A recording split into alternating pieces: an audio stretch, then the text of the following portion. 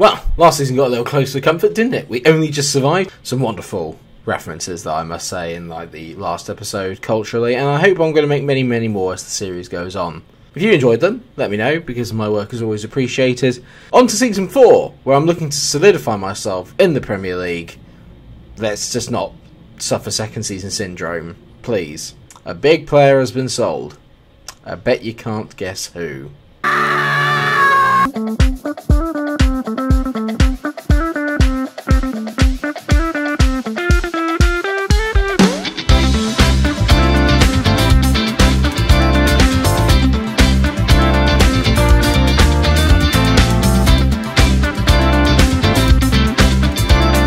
It's wrong, but it feels so right. It's so good to be back. I'm even clean-shaven for this season.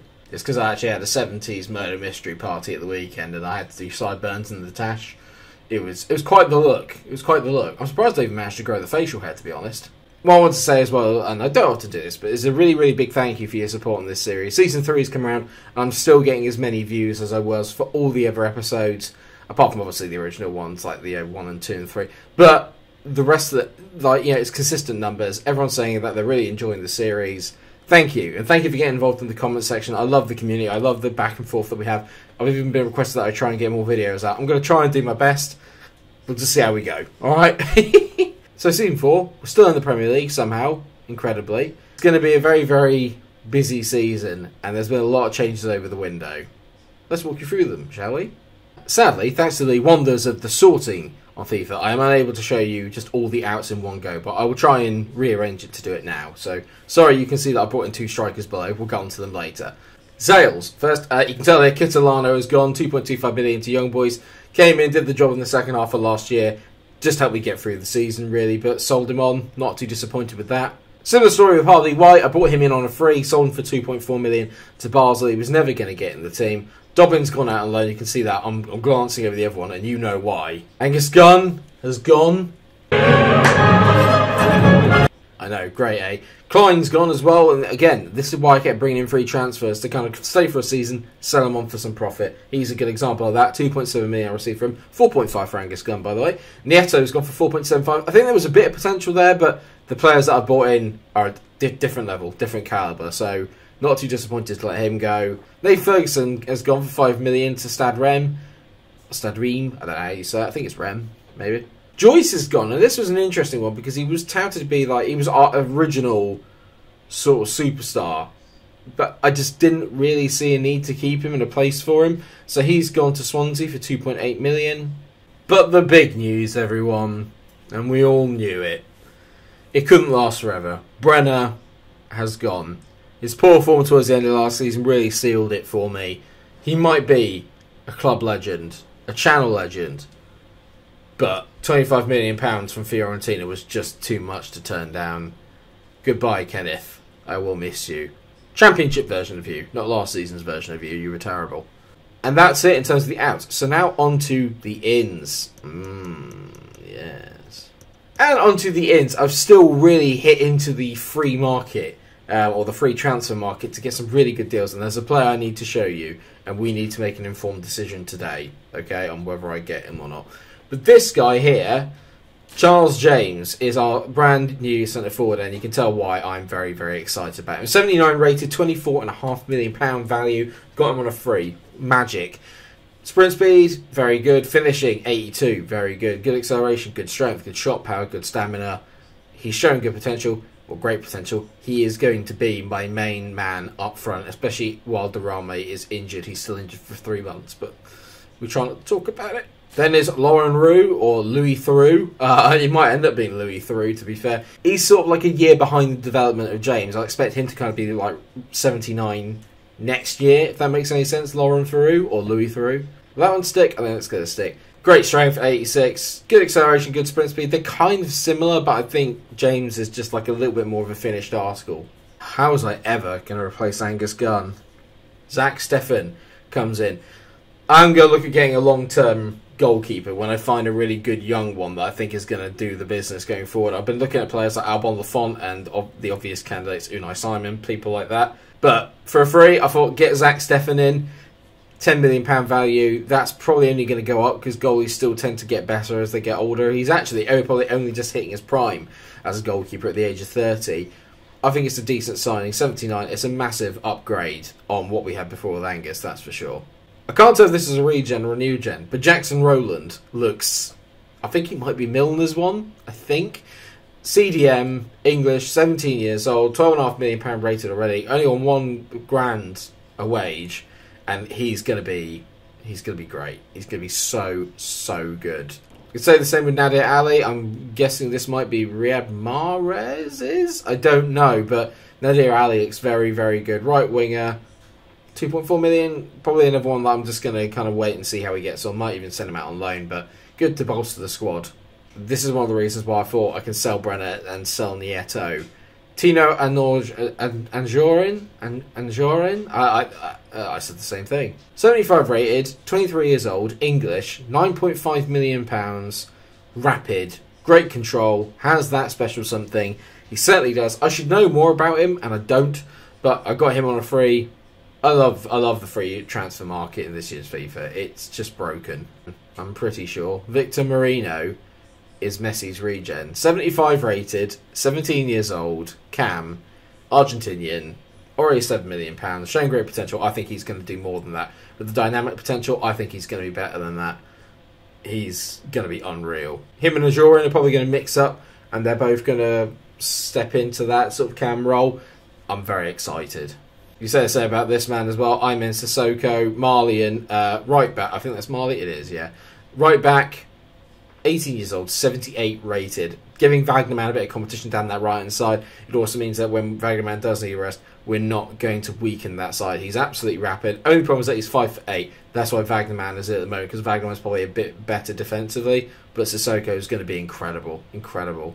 Same with Pedro Ribeiro. He's going to provide good competition for Jimenez on that left-hand side. 16 years old, Brazilian. Looking great. It's worth noting that I have spent some money, okay? And this was a guy I wanted to get in January, but I just didn't quite have the funds to make it work. Junior Dina Ebembe is coming into that midfield. He's everything I want in a midfielder. It says right mid. He's playing at centre mid because he can, and he's better suited to that position. He's big, he's quick, he's strong, and he's got a good technical ability.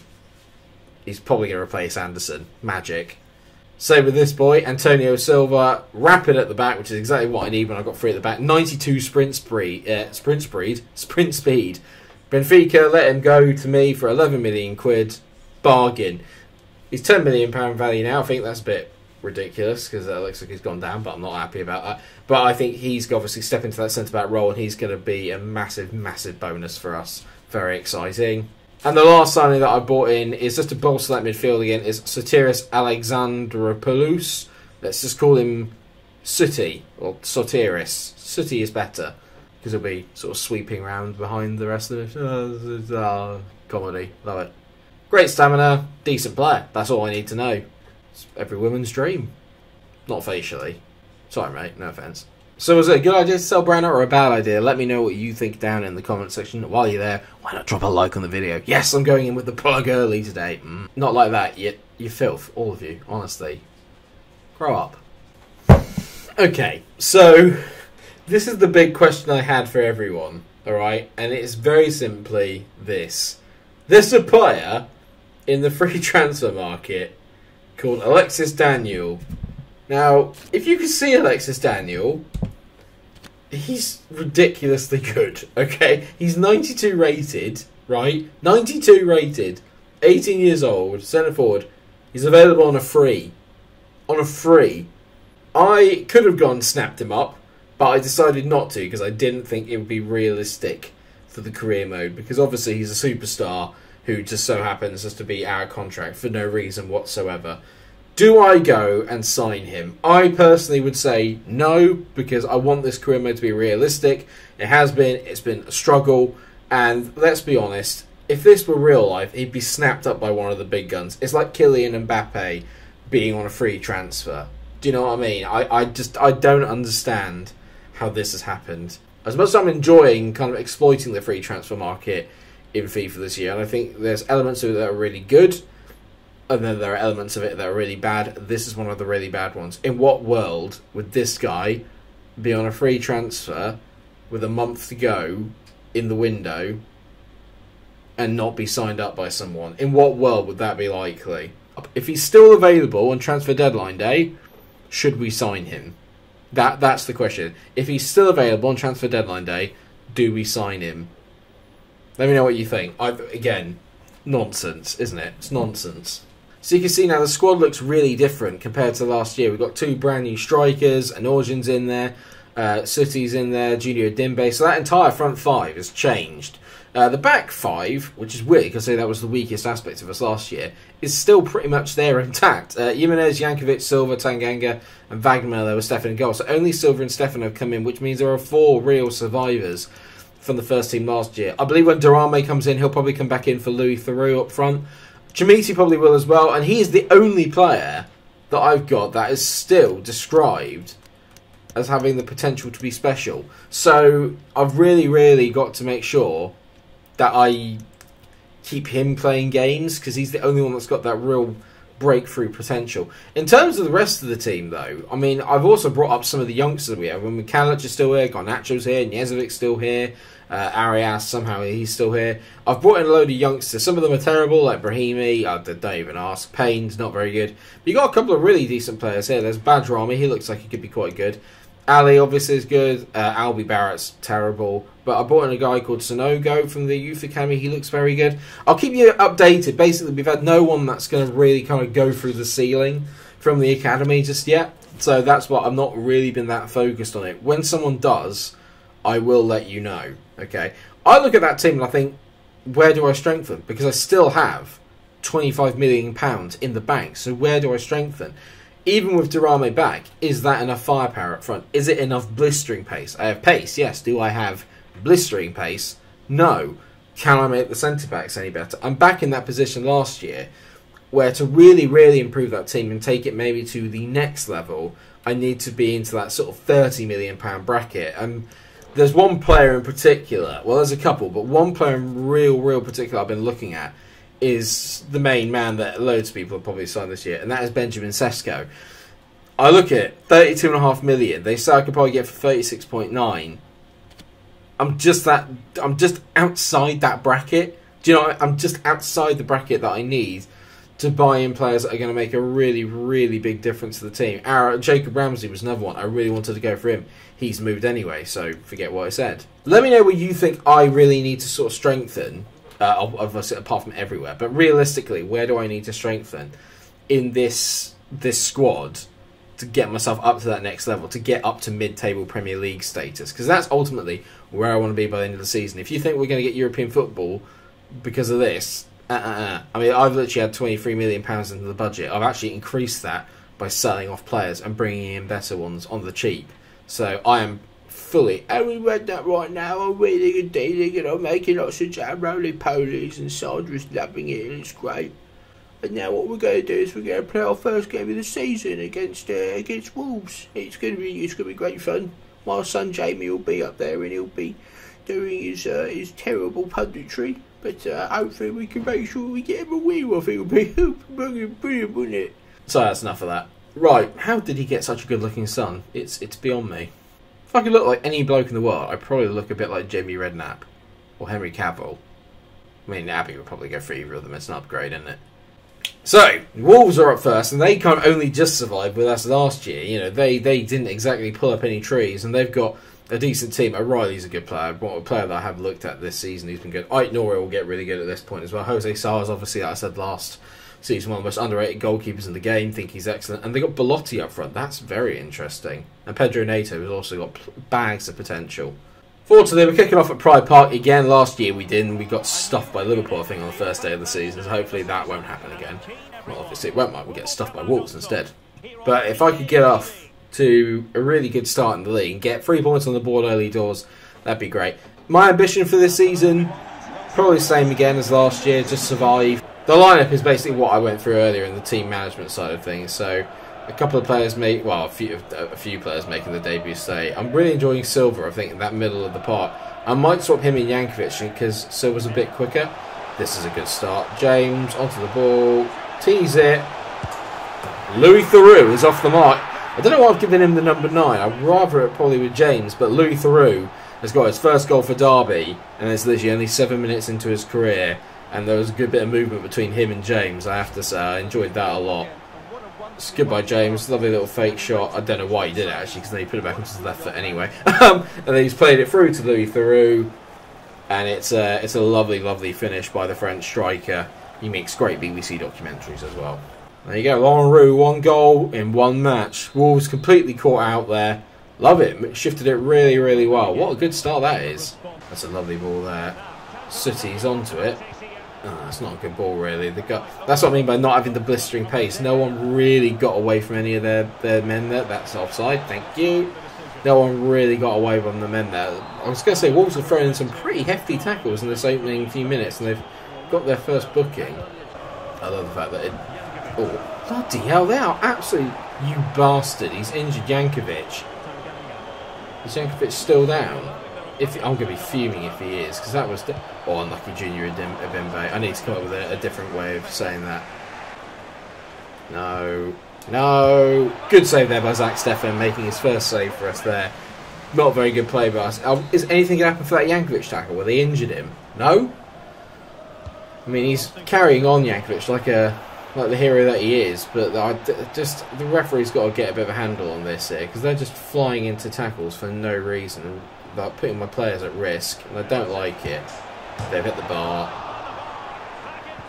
What am I doing? Just clear it, mate. I mean, Wolves are all over me now, and it's because I'm inviting pressure by being an idiot. They've hit the bar there, and I got a little bit lucky. Come on, City, make a good tackle. Or not, whatever. Zach Steffen again. I mean, it'd be great if you could just hold one, mate, because that would have no power in it whatsoever. But just gotta see this out. I hate the fact they take short corners on this, and there's nothing you can do to win the ball back. That's offside. Is it offside? Yeah, it is. Jesus Christ, ref, come on. Great finish by Pedro Neto, but it was miles off, and yeah, struggling a little bit here. Wolves have really come back into it. I have to say, actually, they probably arguably... If Jimenez is going to make it... I mean, he's made one pass really today, I think, and that was to help set up the first goal. Other than that, he's been absolutely terrible. So it feels like an absolute godsend at the back. It's a good tackle again there. I mean, we are literally up against it. Something. Will you stop with this bloody short corner nonsense? Get a new fucking move, honestly. 1-1. It's the same move every time, and you can't do anything about it. It's so annoying. It's 1-1. Same old shit. That's really annoyed me. It's just the same effing tactic every time.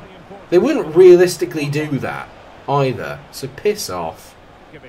I have not been able to make a pass since we scored that goal. I don't think I've made a pass out of my own half since we scored that goal. I've literally just... It's killing me at the moment. That's a good tackle there by Wagnerman. Oh, don't worry, it still falls to a Wolves player. Set up. I think Silva's just got nutmegged. You can't say they don't deserve it, but it's bullshit, is what that is. Absolute flipping bullshit. Boo idea makes it 2-1. Piss off. Since we scored that goal, it's just like they just flipped the switch and they're like, alright, we're going up to ultimate difficulty now. And you can't get the ball. So we're 2-1 down. I think Jankovic getting injured really, really harmed us there. I'm going to bring Dardai and move Silva out to there, but Dardai... Anorji might as well not even be there, mate. He's been absolutely terrible. He's done nothing. So he's off. And Marino, Messi 2.0 is coming on. It's almost like Wolves have just got two... Oh, that's better. James! Oh, he can finish! He's left-footed as well, I love that. James is off and running. Good finish, mate. Lovely, lovely finish. Great strength as well. Makes a lovely run inside. Messi, he's onto it. Little Marino. Lovely ball. Bang. Finish. Quality, quality, quality. We've done really well there to get back into it. It's good to see that Jimenez is still just useless at defending. Nato, good save there by Zach Steffen. And he's put me number 2. Thank you! Oh look, they're taking a short corner again. What a surprise. What a save by Zach Steffen. This short corner nonsense is really beginning to piss me off. Like, it's not even funny how annoying it is now. Louis Theroux on the counter, off we go. I'd love to score a goal from their stupid ball. Theroux, he's into Marino. Oh, My God. What the absolute F was that? We don't talk about that. Tease it. Oh, there you go. He's made up for it. How in the world did he not score the first one? But Marino has scored on his debut. 3 debut goals. Well, it's not hard, is it, to be fair, because I changed the entire team out. But I have to say, I think James is going to be a superstar here. He's got 2 assists and a goal to his name already. Great feed in. A lovely finish. That is. How did he muck up the one a minute ago? When he just does that. Look how he's placed that in there. It's a marvellous finish. Just uses the pace of the ball and just redirects it. Just guides it into the corner. Great finish. Well done, boys. 3-2. Much better. I think give James the ball and we're gonna do some wonderful things together. This is the first time I've really got into a sort of FIFA save where like it's the new gens that I'm really enjoying and it's not having to sign sort of like real players. And it's always something I felt has been lacking in FIFA, but you get it in Football Manager like a lot. That's a great ball. What a goal! Oh, Marino should have got his head right. What a ball in there by Jimenez. Marino, it's the ball in. James! Oh, he's at the... I thought it was in, but he's at the top of the net. This kid's got everything. He's got absolutely everything. What a tackle there by Tanganga. Needed that. Lovely. Jimenez is away here. But his passing's been awful today. Can he put a decent ball in? Back post! Oh, Chamiti nearly there. You cheeky gits. 3-2. I'll take it. About a really poor 20 minutes defensively. Second half we were really, really dominant. I really enjoyed that. James up front and Rue, both excellent. We're gonna have some fun with these guys. I can assure you of that. We've got the firepower. That's all I care about. And we carried a couple of players there. Jimenez was not very good, like at all. Involved, yes. Good, no. Oh, that's good news.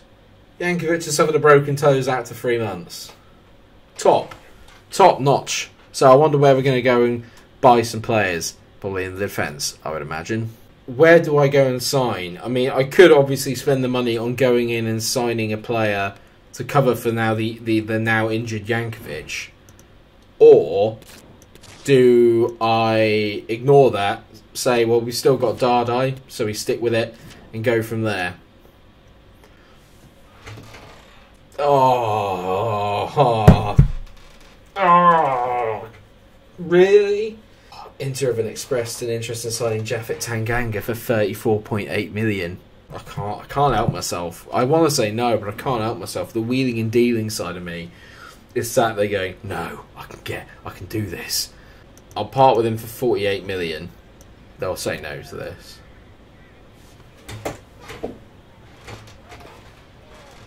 Oh, they've bid 48 million for him.